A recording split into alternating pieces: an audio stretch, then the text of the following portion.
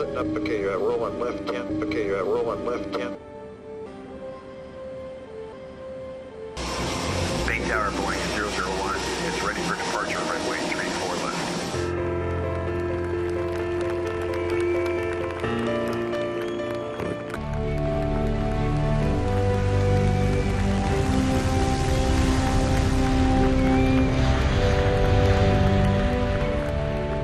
By the end of 2009, it had been almost 3 years since engineers had been deployed around the world to help address the supply chain problems.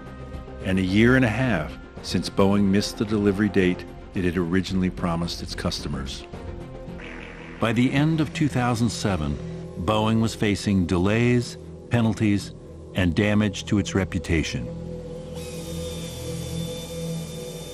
We are the systems integrator. We have to be the ones responsible for delivery, quality, cost, and we lost control of that. Problems building the 787 were almost inevitable. One in aerospace should only pick on so many different challenges. Executing a project of such complexity proved to be more than some suppliers could handle. Wrinkles were found in the composite skins from one supplier. Fasteners were incorrectly secured on sections of the tail.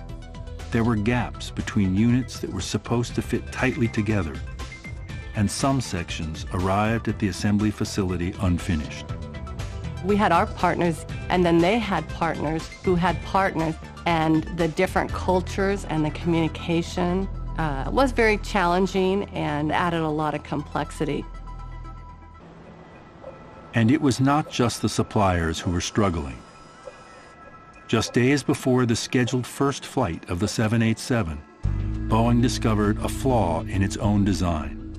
Higher than expected stress, where the wing joined the fuselage, would force redesign work and further delays. And with a tightly packed schedule that was absolutely delicate, once you get one disruption, it starts to cascade. So you had this chaos building. The company's strategy to better manage the enormous expense of new airplane development was failing, and the Dreamliner was still far from a viable airplane. Boeing shares are down a quarter, the third delay of the Boeing 787 pushed back the schedule for the fourth time. Now Boeing has to tell its 51 customers it won't be ready before the end of next year. Launch airline ANA, for one, is furious. Soon the Dreamliner was on a path to being 3 years behind schedule, an unprecedented delay in Boeing's history. The perseverance of that team was phenomenal, and of our supplier team too. We started over. I mean, everything had to get reworked, everything. Boeing solved the problem by throwing people at it and sending hundreds of engineers to Italy, South Carolina, Kansas, and to Japan. Kathy Moody was one of hundreds of Boeing employees dispatched to supplier locations. She moved to Grottaglie, Italy to help Alenia, the manufacturer of the center fuselage, meet the requirements and deadlines. Whatever they need. If they need me to help lead, if they need me to help get them some engineering help, there's always that balance between doing the work for them, but then also showing them how to do the work.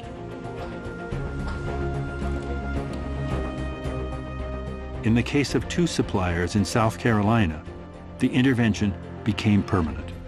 Boeing purchased them for a cost of more than $1 billion. And over time, they brought control of the whole process. So I think that they learned a big and expensive lesson.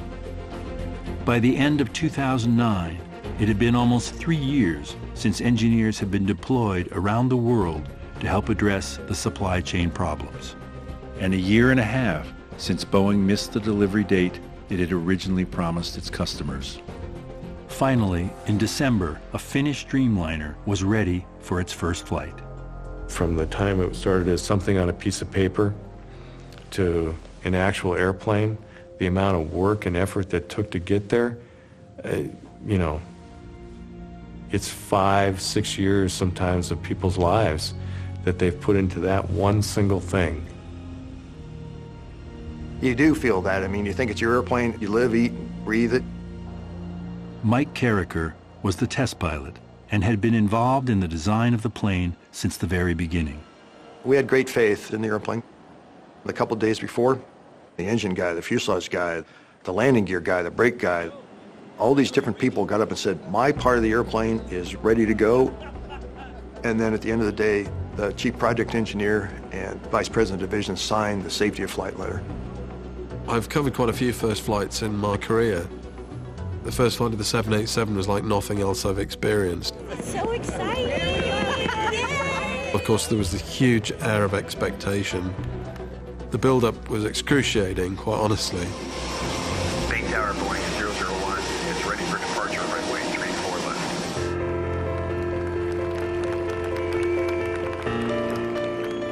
The culmination of all that pride and ownership that you have, to see the airplane come off the ground, it's one of the most exciting things that you'll ever experience.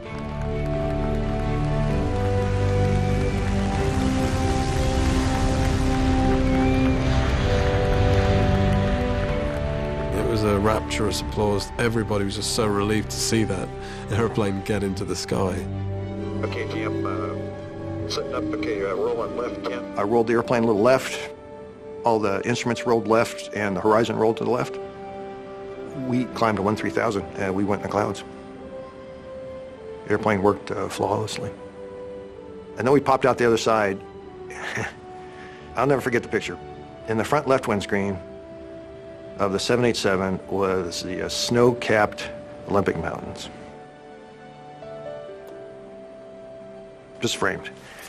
There are 100,000 people in this world right now who would love to be sitting in this seat looking through the snow-capped Olympic Mountains framed in the front left window of a 787. And I got to do it. On September 25, 2011, more than 3 years behind schedule, Boeing delivered its first Dreamliner to All Nippon Airways. Soon, other airlines began taking delivery of the 787s they had ordered years before, and the plane was finally in service.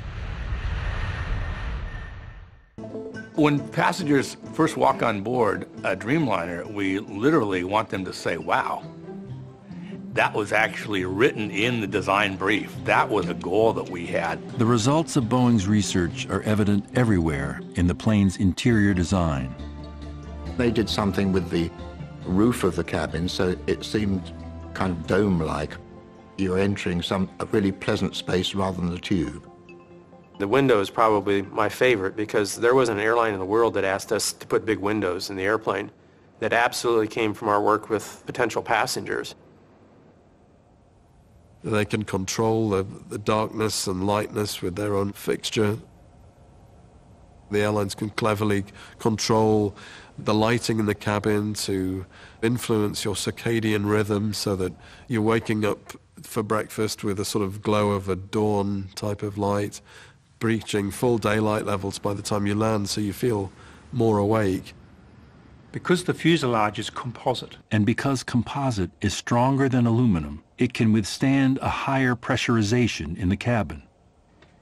The air inside a 787 mimics an altitude about 2,000 feet lower than a typical airliner, which makes it more comfortable to breathe and travel less tiring. It's an amazing aeroplane to fly on, and it is the future.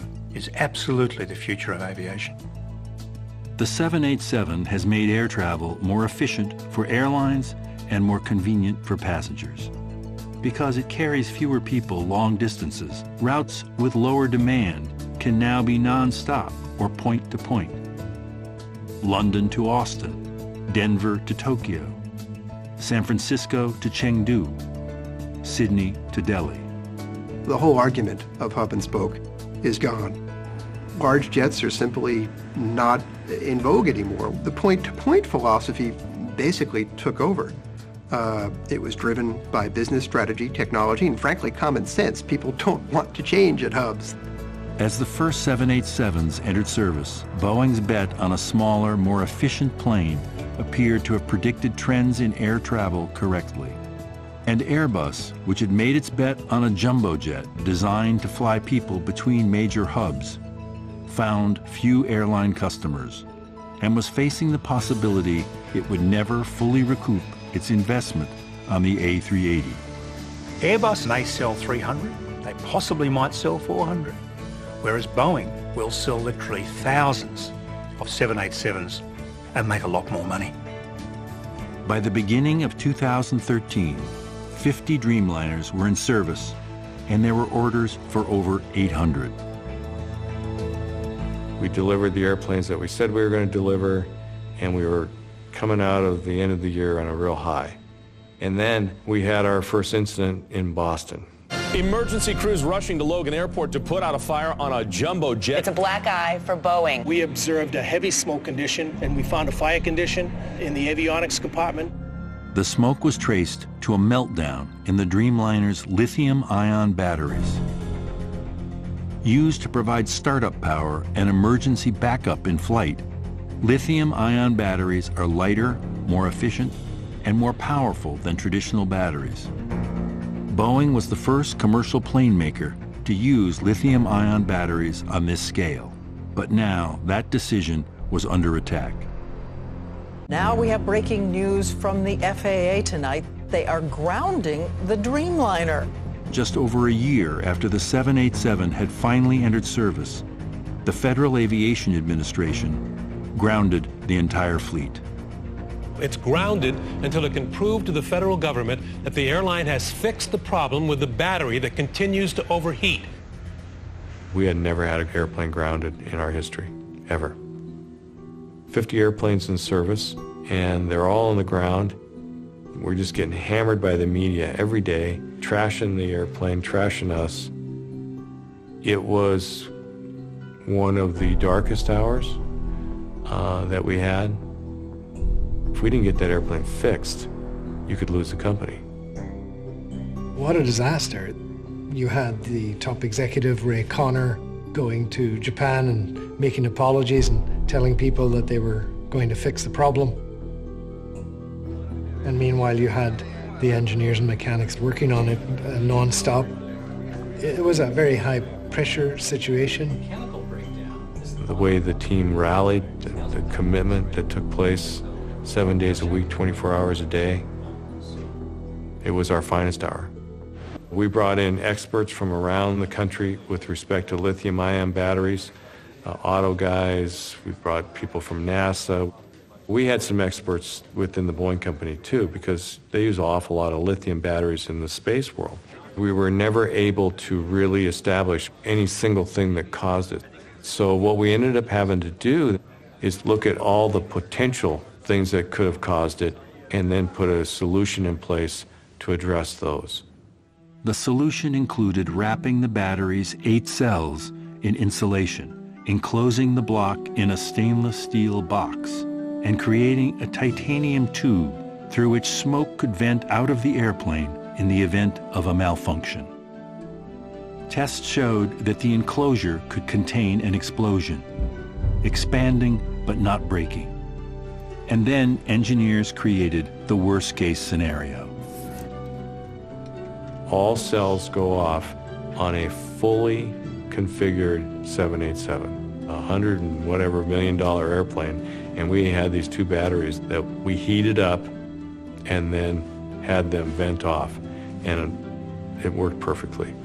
Wind 140 at 4. In April of 2013, Boeing got the news it needed to hear. The government will allow airlines to resume flying their Boeing 787s nearly 4 months after they were grounded. I said we would throw a party, and we threw a party. We threw a heck of a party.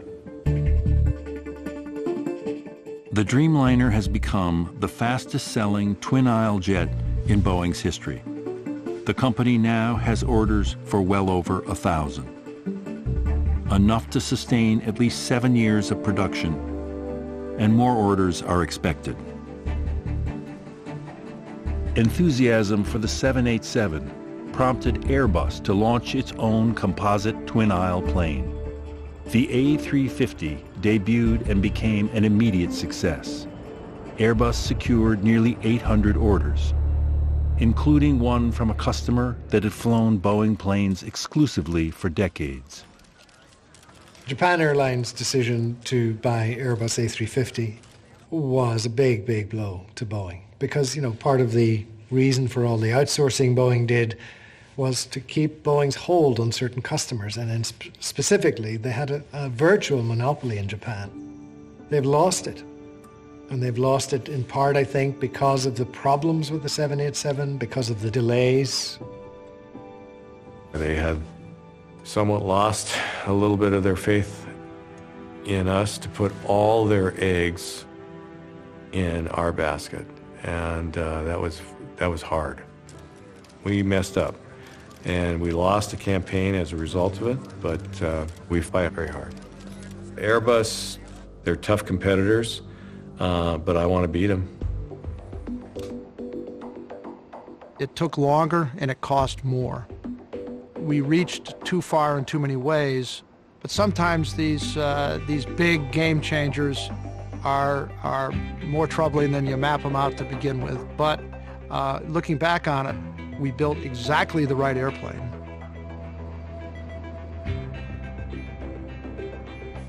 Over its century in business, Boeing has learned that in the high-stakes world of commercial aerospace, risk is unavoidable.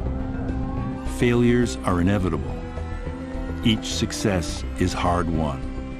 And some, like the 787, have changed the way the world travels forever. They've changed the entire paradigm of aviation with the 787. This is going to be one of the most successful aeroplane programs in history, although it had probably the most traumatic birth